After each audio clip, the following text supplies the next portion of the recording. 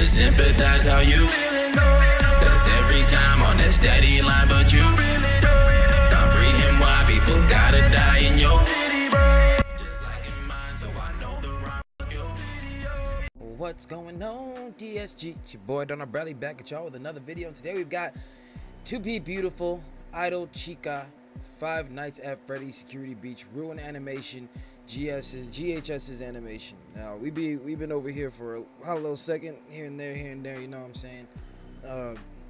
Honestly, y'all don't even really show out crazy for these, but like I just think that it's a really amazing job for what they do on here. Like the different animation styles, how they go about it, like the storylines that they attach to them. Sorry, man, thirsty. But yeah, just the way that it gets done over here, and like the musical numbers, and it just be a real whole experience, and like how they will do a bunch of clips and then put them together at some point, or even if it's a bunch of random stuff. Like I just think they really annihilate it when it comes to the animation of things. And even like I said, while getting this together, like a small little bit of it played, and I already saw how amazing like production wise this is about to be. So like I'm ready for it, man. Be sure to like, be sure to subscribe, follow me on all that there social media. We need that any further ado. 3, 2, 1, click. Look at that, man.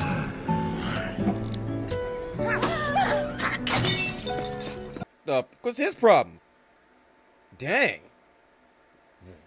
You tell me just what, throwing shoes and bottles? Was that that was a whole shoe, and that was yo, this man got some mad issues. You know what I'm saying? It's still daytime. They just playing out in front of the stoop, you know what I'm saying, in front of the steps. This man launching boots and bottles. Like, this is definitely an internal problem. Like, this guy's just not happy with life in general, and he needs to seek some psychiatric help, like, immediately. Like, dang. Like, they just chilling. My man turned back on straight demon time.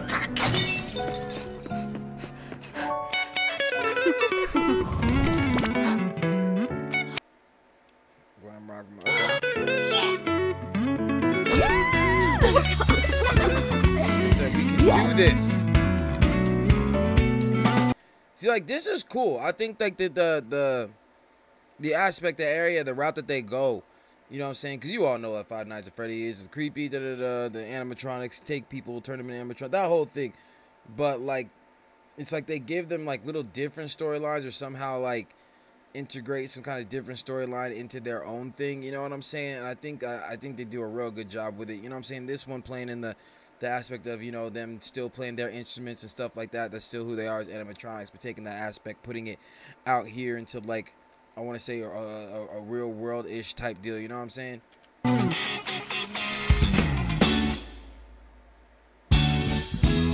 nervous. Come on, you got this.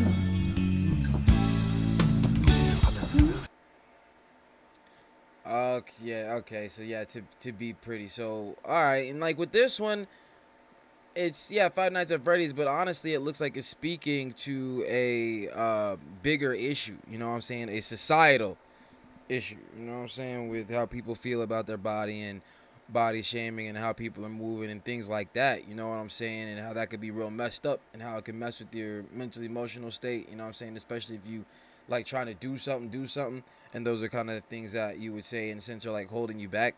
So like, yeah, you know what I mean? So even when you could take something like this and put like a real message behind it, like I mess with it. I get what's going on. Now I think this thing still has a whole lot of room to turn sour, and we still get, you know, homicidal chicken lady. But we gonna see how it moves.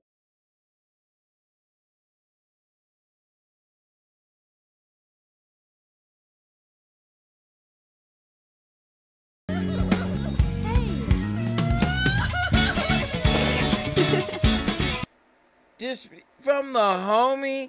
Okay, so I think the general is like, maybe girl went a little overboard with how she prepped, but people are just kind of getting on her head about her weight, things like that. So yeah, you can see about, like I said earlier, why they have the mentally emotional situation, her crying, things like that, the disrespect. And the one I was supposed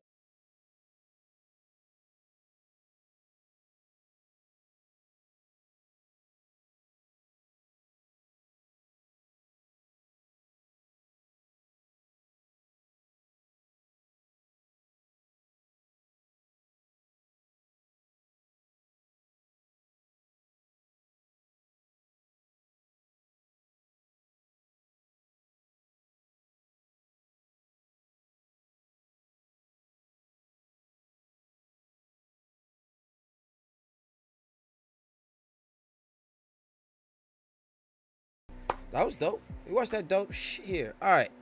Now, how I felt about that, I feel like I said, within it being Five Nights at Freddy's and things like that, and I've seen like several different animations and renditions of Five Nights at Freddy content. You know what I'm saying? I think what I like over here is that they'll take the characters, they'll do something completely different while keeping some kind of centralized aspects. And I think in this one, the centralized aspect was music. You know what I'm saying? Them doing the music, because, you know, it's animatronics, they do the music on the stage, they got their little guitars, da da da da.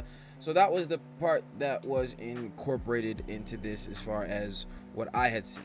But I feel like realistically it touched on a lot of internal issues. I think it touched on a very interesting excuse me, a very interesting societal issue.